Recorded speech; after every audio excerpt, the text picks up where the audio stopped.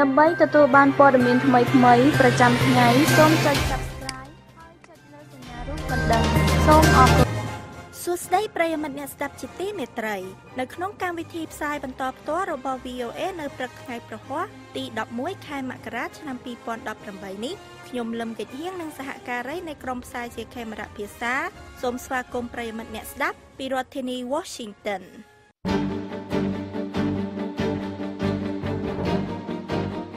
ជាកិច្ចចាប់ផ្ដើមអ្នកស្រីស៊ូពេជ្រចិន្តានឹងជូនដើមរឿងព័ត៌មានសំខាន់ៗនៅវេលាព្រឹកនេះលោកអនុប្រធានាធិបតី Mike Pence ដឹកនាំប្រតិភូសហរដ្ឋអាមេរិកទៅចូលរួមកីឡាអូឡ িম্প ពិករដូវរងាប្រទេសអេជូពីអនុម័តលើបំរាមសុំកូនចិញ្ចឹមដោយជនបរទេស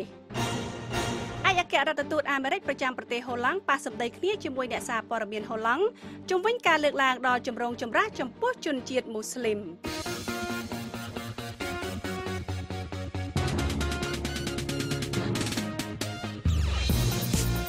នៅក្នុងការផ្សាយរបស់ VOA នៅវេលាព្រឹកនេះយើងខ្ញុំមានសេចក្តីរាយការណ៍អំពីជាមួយការបរិច្ចាគក្តាមមឈូសអ្នកភូមិចាស់យល់ថាជាការចង់បានសម្រាប់ជីវិតចុងក្រោយហើយនឹងសេចក្តីរាយការណ៍អំពីការចាប់ផ្ដើមដ៏ខ្សត់ខ្សោយវិស្វករ NASA លើកទឹកចិត្តខ្លួនឯងនិងអ្នកដទៃលោកអ្នកនាងនឹងបានស្ដាប់សេចក្តីរាយការណ៍ទាំងនេះក្រោយព័ត៌មានអន្តរជាតិដែលផ្សាយផ្ទាល់ដោយអ្នកស្រីស៊ូពេជ្រចិន្តាចាសសូមអញ្ជើញអ្នកស្រីពេជ្រចិន្តាអរគុណអ្នកនាងកិច្ចហៀងលោកអ្នកនាងកំពុងស្ដាប់ការអានព័ត៌មានដោយផ្ទាល់ពីកម្មវិធីផ្សាយរបស់ VOA ពីរដ្ឋធានី Washington យោងតាមមន្ត្រីសេតវិមានបានឲ្យដឹងកាលពីថ្ងៃពុធម្សិលមិញថាលោកអនុប្រធានាធិបតីសហរដ្ឋអាមេរិក Mike Pence និងភរិយារបស់លោកនឹងដឹកនាំប្រតិភូសហរដ្ឋអាមេរិកទៅចូលរួមក្នុងការប្រកួតកីឡាអូឡ িম্প ពិករដូវរងានៅកូរ៉េខាងត្បូងនៅខែក្រោយនេះក្នុងអំឡុងពេលនៃការធ្វើដំណើរនេះលោកអនុប្រធានាធិបតីក៏នឹងធ្វើដំណើរទៅកាន់រដ្ឋ Alaska ដើម្បីត្រួតពិនិត្យមើលប្រព័ន្ធការពារកាំជ្រួចមីស៊ីលផ្លោងឆ្លងទ្វីបហើយលោកក៏នឹងឈប់សម្ចតនៅក្នុងប្រទេសជប៉ុនផងដែរសេតវិមានបានឲ្យដឹងដែរថាលោកអនុប្រធានាធិបតី Pence នឹងថ្លែងបញ្ជាក់ទៅកាន់មេដឹកនាំជប៉ុននិងកូរ៉េខាងត្បូងអំពីការបដិញ្ញារបស់សហរដ្ឋអាមេរិកក្នុងការរក្សាស្ថិរភាពនៅក្នុងតំបន់ប្រទេសកូរ៉េខាងជើងកាលពីថ្ងៃអង្គារបានយល់ព្រមបញ្ជូនប្រតិភូជាន់ខ្ពស់របស់ខ្លួនទៅចូលរួមក្នុងកីឡាអូឡ িম্প ពិករដូវរងាដែលនឹងចាប់ផ្ដើមឡើងនៅថ្ងៃទី9ខែកុម្ភៈនៅក្នុងទីក្រុងព្យុងឆាងប្រទេសកូរ៉េខាងត្បូងការស្នើនេះត្រូវបានធ្វើឡើងកាលពីថ្ងៃអង្គារអំឡុងពេលកិច្ចសន្ទនាទល់មុខគ្នារវាងប្រទេសផ្ដាច់ការកូរ៉េខាងជើងនិងប្រទេសប្រជាធិបតេយ្យកូរ៉េខាងត្បូងនៅក្នុងភូមិផាន់មុនជុំដែលគេដាក់ឈ្មោះថាជាភូមិសន្តិភាពនៅច្រកព្រំដែនដែលជាទីតាំងប្រារព្ធពិធីបន់ជុំបាញ់គ្នានៅក្នុងអំឡុងពេលសង្គ្រាមកូរ៉េកិច្ចចរចាកាលពីថ្ងៃអង្គារបានបញ្ឈប់ភាពជាប់គាំងនៅក្នុងទំនាក់ទំនងរបស់កូរ៉េទាំងពីរដោយសារតែការបង្កើនកម្មវិធីអាវុធនុយក្លេអ៊ែរនិងកម្មវិធីកាំជ្រួចមីស៊ីលផ្លោងឆ្លងទ្វីបរបស់កូរ៉េខាងជើងដែលបណ្ដាលឲ្យមានការដាក់ទណ្ឌកម្មនានាពីអន្តរជាតិលោកប្រធានាធិបតីកូរ៉េខាងត្បូង Moon Jae-in កាលពីថ្ងៃអង្គារបានថ្លែងអំណរគុណដល់លោកប្រធានាធិបតីសហរដ្ឋអាមេរិក Donald Trump ដែលលោកបានថ្លែងថាលោកប្រធានាធិបតីគឺជាអ្នកជួយឲ្យមានការផ្លាស់ប្ដូររវាងប្រទេសទាំងពីរលោកបានថ្លែងបន្តទៀតថាការដាក់ទណ្ឌកម្មដែលដឹកនាំដោយសហរដ្ឋអាមេរិកនិងការបន្តដាក់សម្ពាធលើកូរ៉េខាងជើងបានធ្វើឲ្យរដ្ឋាភិបាលក្រុងព្យុងយ៉ាងត្រឡប់មករកតុចរចាឡើងវិញ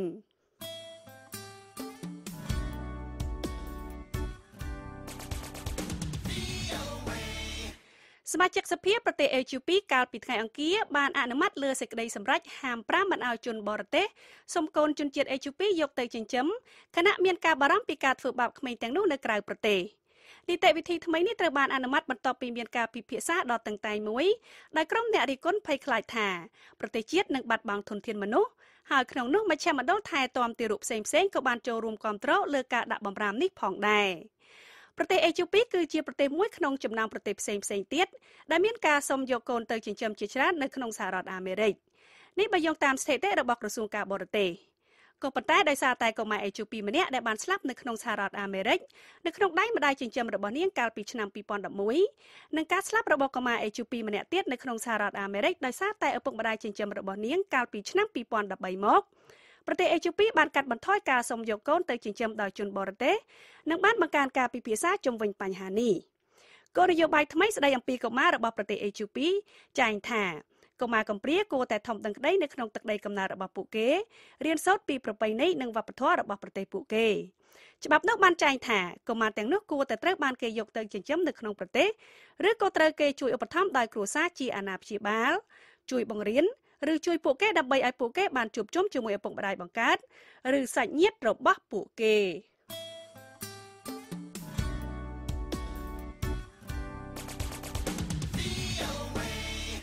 ឯកអគ្គរដ្ឋទូតអាមេរិកប្រចាំប្រទេសហូឡង់បានប៉ះសម្ដីគ្នាជាមួយអ្នកសារព័ត៌មាននៅក្នុងប្រទេសហូឡង់នៅថ្ងៃចូលបំពេញការងារជាផ្លូវការដំបូងជុំវិញការលើកឡើងរបស់លោកនៅក្នុងឆ្នាំ2015នៅពេលដែលលោកបាននិយាយថាជនមូស្លីមបានបង្កឲ្យមានភាពចលាចលពាសពេញទ្វីបអឺរ៉ុបហើយលោកបានចោទប្រកាន់ជនមូស្លីមពីការដុតឡាននិងដុតខ្លួនអ្នកនយោបាយនៅហូឡង់លោកឯកអគ្គរដ្ឋទូត Peter Hextra ត្រូវបានអ្នកសារព័ត៌មានចោទសួរម្ដងហើយម្ដងទៀតកាលពីថ្ងៃពុធកន្លងទៅនេះនៅឯសន្និសីទសារព័ត៌មានមួយនៅក្នុងទីក្រុងឡាអេអំពីការអធិប្បាយរបស់លោកនៅឯសន្និសីទមួយនៅសហរដ្ឋអាមេរិកសន្និសីទនោះត្រូវបានរៀបចំឡើងដោយមជ្ឈមណ្ឌល David Horowitz Freedom Center ដែលមាននិន្នាការអភិរក្សនិយមអំឡុងពេលកិច្ចពិភាក្សាថតទុកមួយអំពីបញ្ហាអន្តោប្រវេសន៍ពីប្រទេសកាន់សាសនាអ៊ីស្លាមលោក Hextra បាននិយាយថានាពេលនេះចលនាអ៊ីស្លាមបានមកដល់ចំណុចមួយដែលពួកគេបានធ្វើឲ្យអឺរ៉ុបចលាចលលោកបានបន្ថែមថាចលាចលនៅប្រទេសហូឡង់គឺមានការដិតបំផ្លាញរថយន្តមានអ្នកនយោបាយរងការដុតខ្លួនហើយពិតណាស់មានកន្លែងដែលហាមប្រាមមិនឲ្យទៅនៅក្នុងប្រទេសហូឡង់លោកឯកអគ្គរដ្ឋទូត Hextra បានធ្វើការលើកឡើងដូចនេះទោះបីជាមិនមានហេតុការណ៍ដុតខ្លួនអ្នកនយោបាយណាម្នាក់នៅក្នុងប្រវត្តិសាស្ត្រសម័យថ្មីរបស់ប្រទេសហូឡង់ហើយក៏មិនមានកន្លែងណានៅក្នុងប្រទេសដែលត្រូវបានចាត់ទុកថាជាកន្លែងហាមឃាត់មិនឲ្យទៅក៏ដោយ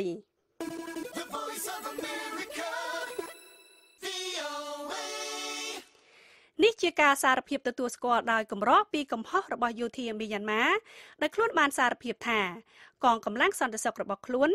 ទទួលខុសត្រូវលើការស្លាប់របស់ជនជាតិរ៉ូហិញយ៉ា10នាក់ដែលត្រូវបានរកឃើញនៅក្នុងរណ្ដៅសាកសពការិយាល័យព័ត៌មាននៃក្រសួងការពារប្រទេសមីយ៉ាន់ម៉ាបានចេញសេចក្តីថ្លែងការណ៍មួយកាលពីថ្ងៃពុធម្សិលមិញថាកងកម្លាំងរបស់ខ្លួនបានសម្លាប់ជនសង្ស័យថាជាក្រុមភេរវកម្មចំនួន10នាក់ដែលសាកសពទាំងនោះត្រូវបានរកឃើញនៅក្នុងរណ្ដៅសាកសពក្នុងភូមិអ៊ីនឌិនក្នុងក្រុងម៉ោងដូភាគខាងជើងរដ្ឋខរខាញ់យោងតាមក្រសួងការពារប្រទេសមីយ៉ាន់ម៉ាបានឲ្យដឹងថាខ្លួននឹងចាត់វិធានការប្រឆាំងនឹងជនល្មើសដែលជាប់ពាក់ព័ន្ធទៅនឹងការស្លាប់នេះនិងអ្នកដែលទទួលខុសត្រូវលើកម្លាំងសន្តិសុខនៅក្នុងរដ្ឋរខាញ់យោងតាមសេចក្តីថ្លែងការណ៍របស់យោធាបានឲ្យដឹងថា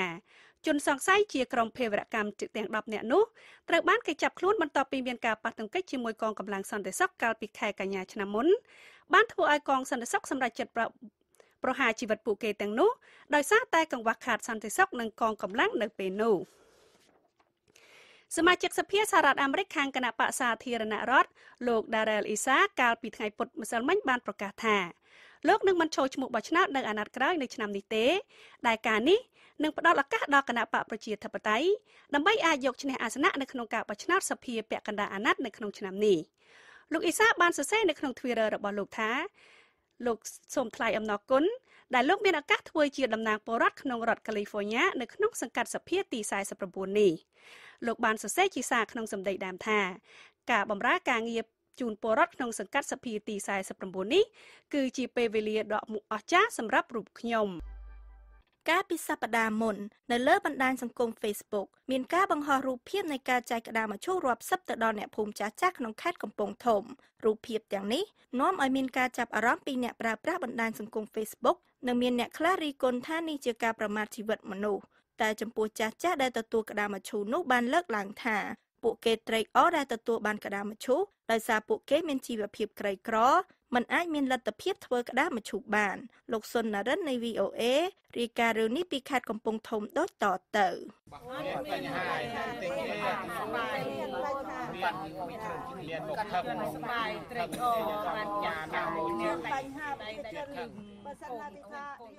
លោកស្រីសៀងខឿនអាយុ73ឆ្នាំកាលពីសប្តាហ៍មុនបានទទួលអំណោយជាក្តារមឈូសមួយលោកយាយមានប្រសាសន៍ថាលោកយាយបានស្នើសុំក្តារមឈូសនេះដើម្បីទុកសម្រាប់ពេលមរណភាពដោយសារជីវភាពខ្វះខាតលោកយាយខឿនមិនអាចដើរបានឆ្ងាយឬឈរបានយូរនោះទេដោយសារលោកយាយមានជំងឺពុកឆ្អឹងខ្នងលោកយាយបានរៀបរាប់ថាដោយសារជីវភាពខ្វះខាតហើយមិនមានកូនរស់នៅជាមួយលោកយាយបានសុំចៅអធិការវត្តក្បែរផ្ទះនៅក្តារមឈូសមួយ ទុកពេលលោកយាយទទួលមរណភាពខ្ញុំមានលើកដៃសុំលោកណាសុំក៏មានទុំសុំនឹងនេះទេសុំយូរណាស់ហើយដល់ពេលខ្ញុំចាប់ផ្ដើមឈឺខ្លាំងក៏លោកសុំគេដឹងមកអើយណែក៏បានចាស់ជ្រានោះបាននឹកទេក្នុងភូមិនេះឯងនោះអត់មានលុយខ្ញុំក្រ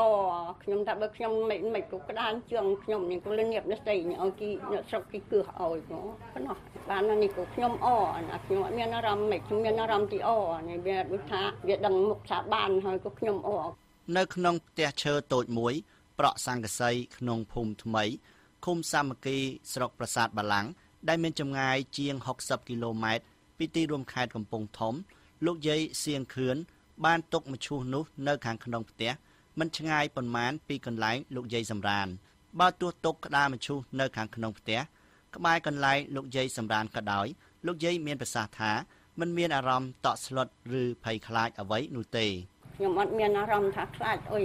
យទេគូនហើយបានខ្ញុំនឹកឃើញថាចាស់នេះហើយវាមិនទៅក្រោយវិញទេដឹងទៅមុខហើយបើថាឲ្យខ្ញុំអារម្មណ៍មិនខ្ញុំគ្មានអារម្មណ៍ទេកូនលោកយាយមានប្រសាសន៍ថាលោកយាយមានកូន2នាក់តែពួកគេមិនរស់នៅក្នុងផ្ទះជាមួយលោកយាយនោះទេគឺកូនម្នាក់រស់នៅក្នុងឃុំជាមួយគ្នានិងម្នាក់ទៀតទៅធ្វើការនៅប្រទេសថៃនៅផ្ទះលោកយាយខឿនមិនមានអគ្គិសនីប្រើប្រាស់នោះទេនៅពេលយប់ឡើងលោកយាយអុជទៀនដើម្បីបំភ្លឺផ្ទះពេលខ្លះលោកយាយមានចៅមកគេងជាមួយពេលខ្លះទៀតសម្រានម្នាក់ឯងនិងពេលខ្លះទៀតលោកយាយទៅសម្រាននៅវត្តអណ្ដូងឥដ្ឋក្បែរផ្ទះលោកយាយត្រូវបានផ្គត់ផ្គង់អាហារដោយចាស់ដែលបានចម្អិនអាហារនៅវត្តក្បែរនោះលោកយាយមានប្រសាសន៍ថាកូនរបស់លោកយាយដែលធ្វើការនៅប្រទេសថៃក៏បានផ្ញើប្រាក់មួយចំនួនសម្រាប់ទិញថ្នាំសង្កូវផងដែរកាលពីថ្ងៃទី4ខែមករានៅវត្តអណ្ដូងឥដ្ឋដែលស្ថិតនៅក្នុងភូមិថ្មីក្រុមហ៊ុនទឹកសុទ្ធវីតាល់បានចែកអំណោយមានជាគ្រឿងឧបភោគនិងសម្ភារៈប្រើប្រាស់មួយចំនួនទៅដល់អ្នកភូមិចាស់ជាង200នាក់នៅក្នុងស្រុកប្រាសាទបាឡាំងក្នុងនោះចាស់ចំនួន40នាក់ក៏បានទទួលក្តារមឈូសផងដែររូបភាពនៃពិធីទទួលក្តារមឈូសដែលត្រូវបានតម្រៀបជាជួរត្រូវបានបង្ហោះនៅលើបណ្ដាញសង្គម Facebook អ្នកប្រើប្រាស់បណ្ដាញសង្គម Facebook មួយចំនួនបានរិះគន់ថានេះជាការប្រមាថជីវិតមនុស្សមូលហេតុខ្ញុំចាស់ហើយវាគ្មានអុយខ្វះខាតណាខ្ញុំខ្វះខាតអ្នកភូមិម្នាក់ទៀតលោកលេងថេងអាយុ69ឆ្នាំមានប្រសាសន៍ថាកាលពីចុងឆ្នាំមុនលោកបានឈឺធ្ងន់ហើយស្មានតែទទួលមរណភាពទៅហើយលោកបន្តថាភរិយារបស់លោកបានយល់សប្តិឃើញលោកទទួលបានផ្ទះថ្មីដែលលោកចាត់ទុកថាជាក្តារមឈូសនេះហើយបាយចិត្តរើធួនោះจะដាក់ជើងដើមអែលផងបាយយកគឺអញស្អាតណាស់តាំងពីមិនទាន់បានដែរប្រពន្ធយាយខ្ញុំស្ដាប់ថាតានេះបានផ្ទះស្អាតខាងណាគេធ្វើផ្ទះឲ្យស្អាតមែនទេអ្នកយល់យាយនោះយាយខ្ញុំក៏សង្ស័យថាទេរមិនក៏អ្នកស្ដាប់ថាគេធ្វើផ្ទះឲ្យតាខ្ញុំស្អាតប៉ុន្តែប៉ាន់ធ្វើនៅកន្លែងផ្ទះខ្ញុំនេះដល់ពេលខ្ញុំអស់ជីវិតទៅមានផ្ទះនោះឯងស្អាតរបស់ខ្ញុំនេះខ្ញុំយកទៅមានស្រីបានទៅជាមួយលោកមានប្រសាសន៍បន្ថែមថាលោកមានកូន6នាក់ហើយពួកគេពេញចិត្តនឹងការផ្ដល់ក្តារមឈូសនេះលោកបន្តថាបើមានការបរិច្ចាគទៀតលោកចង់ស្នើសុំក្តារមឈូសមួយទៀតសម្រាប់ភរិយារបស់លោកអត់ទេគ្មានអុយខ្លាចទេខ្ញុំនិយាយសិនព្រះអង្គមានទេខ្ញុំស្នើយាយមួយទេបាទយាយដែលថលមកមានទេសុំទៀនមួយទៀតបើមានទេណាសុំស្នើមានណាខ្នាទៅខ្ញុំអត់ថាលីងគ្មានអុយសក់ស្លុតទេខ្ញុំនោះសប្បាយចិត្តរួមបទូបានក្តារមឈូសធ្វើម៉េចបានតក់ស្លុតបើខ្ញុំខ្វះខាតយ៉ាងនេះនោះនៅក្នុងបរិវេណវត្តដដែលលោកយាយសលួតអាយុ77ឆ្នាំនិងលោកតាម៉ាត់ញូងអាយុ88ឆ្នាំដែលជាប្តីប្រពន្ធនឹងគ្នាបានទទួលក្តារមឈូសម្នាក់មួយពួកគេមានកូន6នាក់ប៉ុន្តែកូន5នាក់បានរស់នៅបែកផ្ទះទៅហើយពួកគេលើកឡើងថានៅសល់កូនម្នាក់រស់នៅជាមួយប៉ុន្តែមានបញ្ហាសរសៃប្រសាទលោកយាយសលួតមានប្រសាសន៍ថាត្រេកអរក្នុងគេអើយមិនពិបាកខ្ញុំមានកាក់លុយទៅទិញក្តារគេមកសម្រាប់ខ្លួនឯងថ្លៃណាស់កាន់ជូលគេ400000បានគេវាយគប់អយគេឈូសគេឆាទៅរលុយណាបាន400000ទុកមុនឲ្យស្រេចកុំពិបាកកូនដល់ពេលខ្ញុំមរណៈទៅហៅទីភ្ញៀវបងប្អូនទៅជួយក្តារខ្ញុំមានស្រេចអត់មានពិបាកជូលគេវាយគប់ទេគប់400000បានលោកយាយសលួត បានបញ្ជាក់បន្ថែមថាចាស់ត្រូវការកូនចៅត្រៀមទុកឲ្យ3 4ឆ្នាំមុនក៏មាន3 4 5ខែមួយក៏មានអត់មានពិបាកទៅភ្លាមក៏វាយភ្លាមទេសិតតែកូនចៅត្រៀមទុកស្រេចយកជីវិតថ្ងៃអត់មើលឃើញដូចតាំងលក់ដូចខោអាវទេអត់មានទេនឹងព្រឹកនឹងទីល្ងាចទេរឿងប៉ុណ្ណេះហើយអត់មានរឿងមឿមប្រមាណទេលោកយាយបានឲ្យដឹងទៀតថាចំនួនមុនលោកយាយក៏បានត្រៀមជាក្តាមមឈូសសម្រាប់ឪពុកម្ដាយរបស់លោកយាយផងដែរ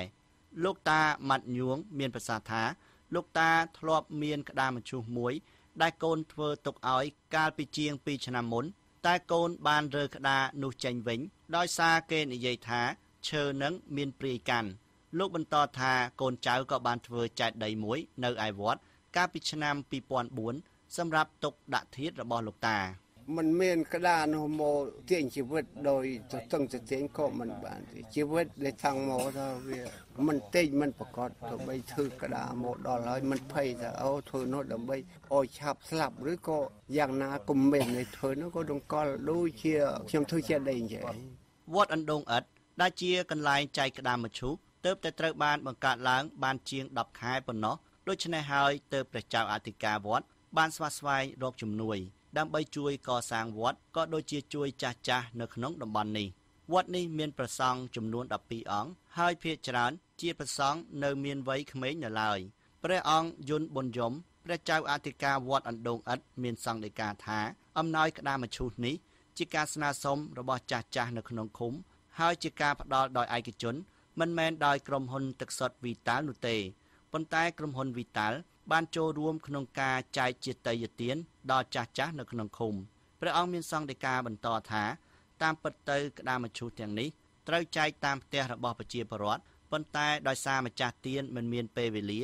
ដូច្នេះហើយទើបយករំរៀបធ្វើពិធីចែកពីដាក់ក្រោមស្លាយឆាន់នេះទាំងអស់ប៉ុន្តែលោកទាវគាត់ថាគាត់ជើញមកហើយក៏អត់មានពេលដើរតាមផ្ទះទេខ្ញុំគាត់សូមចែកនៅវត្តទាំងអស់ព្រះអង្គជួយចាត់ចែងរៀបចំទៅអាត្មាក៏ដាក់ទៅនោះទៅជាមួយក្រុមការងារគាត់នោះហើយមាន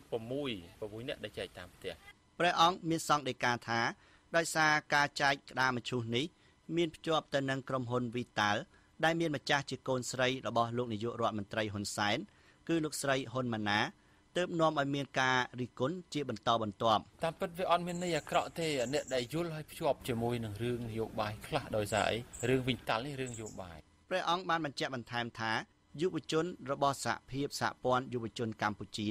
ដែលដឹកនាំដោយកូនប្រុសរបស់លោកនាយករដ្ឋមន្ត្រីហ៊ុនសែនគឺលោកហ៊ុនម៉ាណីគ្រាន់តែជាក្រុមស្ម័គ្រចិត្តចោះជួយចែកអំណោយតែប៉ុណ្ណោះតាក់ទងនឹងការចែកក្តាមមឈូសនេះព្រះអង្គបានបញ្យល់ថា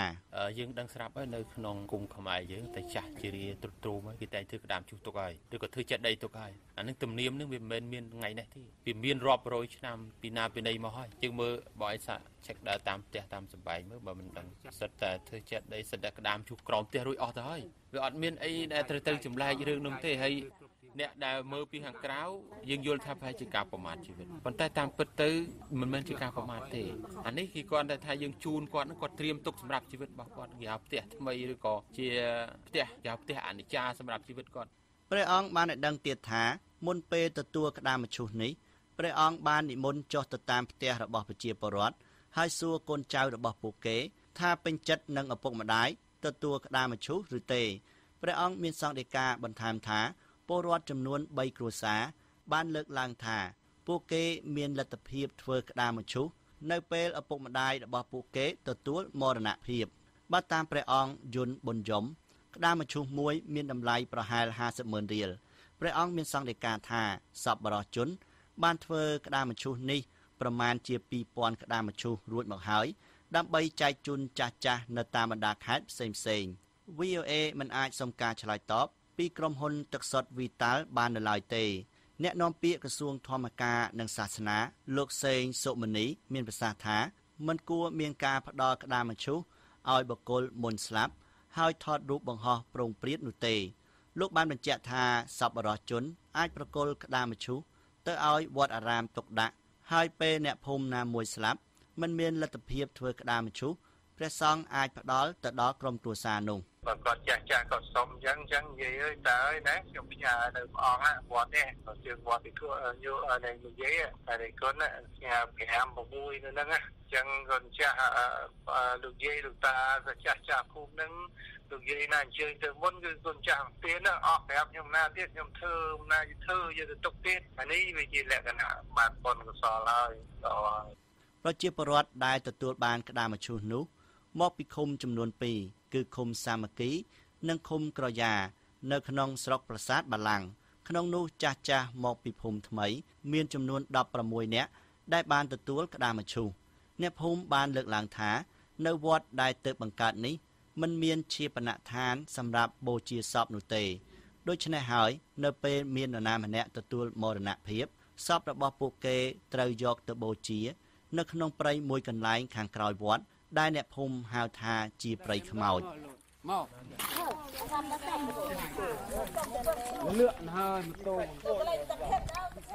រាយការណ៍ពីស្រុកប្រាសាទបាឡាំងខេត្តកំពង់ធំខ្ញុំសុននរិន VOA កក្កដាឆ្នាំ1969អវកាសយានិកអាមេរិកលោក Neil Armstrong បានក្លាយទៅជាជនទី1ដែលបានឡើងទៅដល់ភពព្រះច័ន្ទរូបភាពនោះបានផ្ដិតជាប់នៅក្នុងការចងចាំរបស់ក្មេងស្រីជនជាតិកូស្តារីកាម្នាក់ខណៈដែលនាងបានមើលទស្សនភាពនោះតាមកញ្ចក់ទូរទស្សន៍របស់អ្នកជិតខាងរបស់នាងអ្នកស្រី Vero Badera Elisha នៃ VOA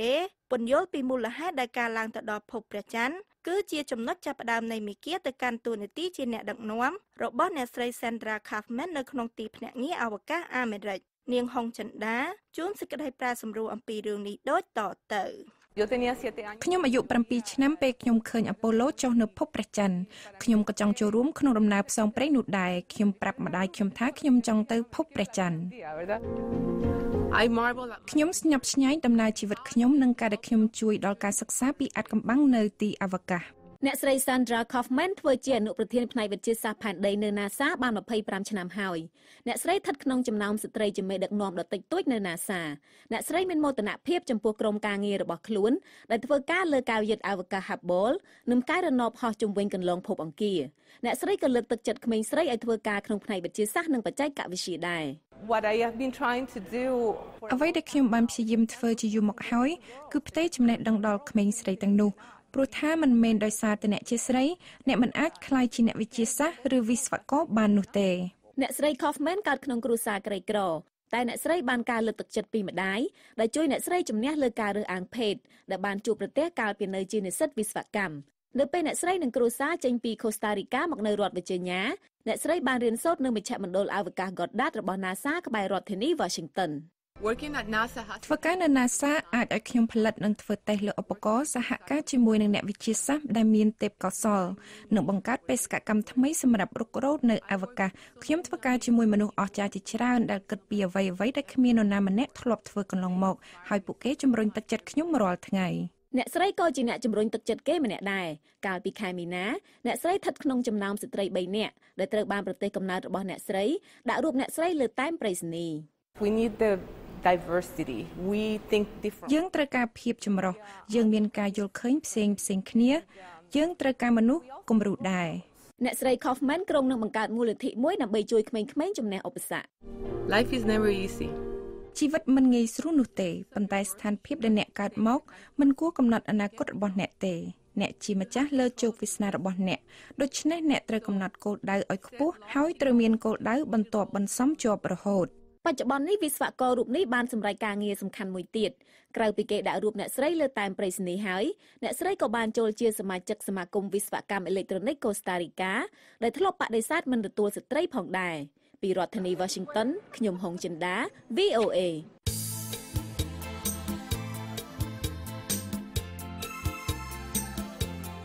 អស់លោកអ្នកនាងជាទីមេត្រីនៅក្នុងការផ្សាយរបស់ VOA នៅរាត្រីនេះសូមលោកអ្នកនាងរងចាំស្ដាប់សេចក្តីរាយការណ៍ព័ត៌មានថ្មីៗពីប្រទេសកម្ពុជាពីតំបន់អាស៊ីនិងពីជុំវិញពិភពលោកហើយនឹងជាពិសេសកម្មវិធី Hello VOA ប្រចាំខែដោយនៅរាត្រីនេះយើងមានលោកព្រាបកលនាយកប្រតិបត្តិអង្គការដំឡាភិបកម្ពុជាពិភាក្សាអំពីការបង្កកនិងការរឹបអូសទ្រព្យសម្បត្តិមន្ត្រីពុករលួយ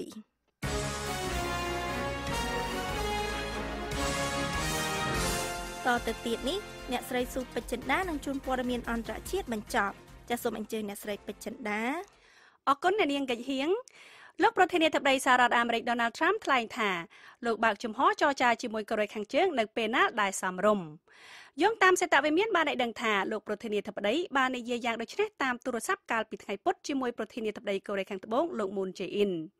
អ្នកនាំពាក្យឲ្យសេតវិមានអ្នកស្រី Sarah Huckabee Sanders បានថ្លែងថាមេដឹកនាំទាំងពីរបានគូបញ្ជាក់អំពីសារៈសំខាន់នៃការបន្តយុទ្ធនាការដាក់សម្ពាធធ្ងន់ធ្ងរប្រឆាំងនឹងកូរ៉េខាងជើងនៅក្នុងសេចក្តីថ្លែងការណ៍របស់សេតវិមានបានឲ្យដឹងទៀតថាលោកប្រធានាធិបតី Trump បានបង្ហាញពីឆន្ទៈរបស់លោកក្នុងការរៀបចំកិច្ចចរចារវាងសហរដ្ឋអាមេរិកនិងកូរ៉េខាងជើងនៅពេលណាដែលសមរម្យនិងកលៈទេសៈអំណោយផលការិយាល័យរបស់លោកប្រធានាធិបតី Moon Jae-in បានផ្សព្វផ្សាយពីកិច្ចសន្ទនាតាមទូរស័ព្ទនេះមួយថ្ងៃមុននឹងកូរ៉េខាងជើងនិងកូរ៉េខាងត្បូងរៀបចំកិច្ចចរចាជាមួយគ្នាជាលើកដំបូងក្នុងរយៈពេលជាង2ឆ្នាំកន្លងមកនេះ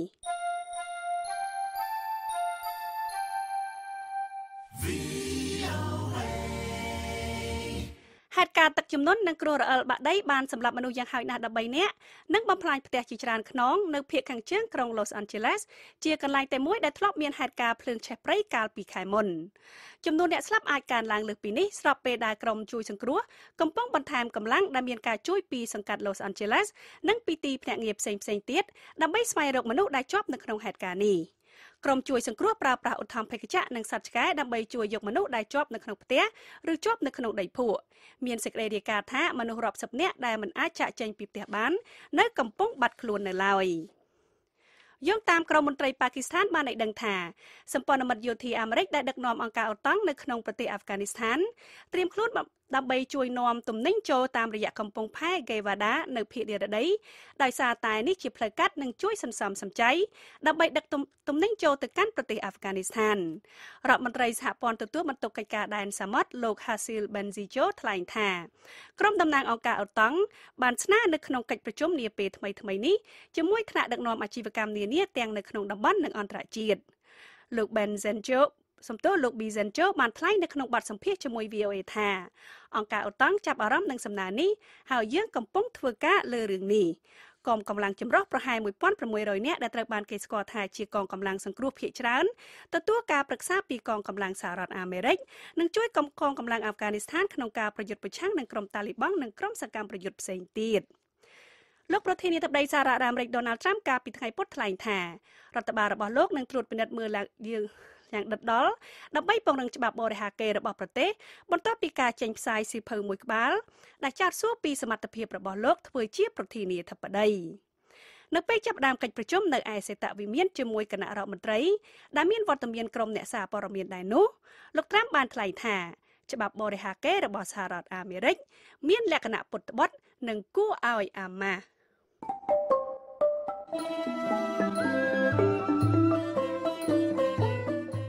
ផ្សាយរបស់ VOA នៅវេលាព្រឹកនេះចាប់តែត្រឹមនេះក៏ប៉ុន្តែលោកអ្នកនាងនៅអាចស្ដាប់ឬអានព័ត៌មានរបស់ VOA ឡើងវិញបានតាមរយៈគេហទំព័ររបស់យើងដែលមានអាសយដ្ឋាន khmer.voanews.com ហើយនឹងទស្សនាវីដេអូតាមទំព័រ Facebook ដែលមានអាសយដ្ឋាន facebook.com/voa khmer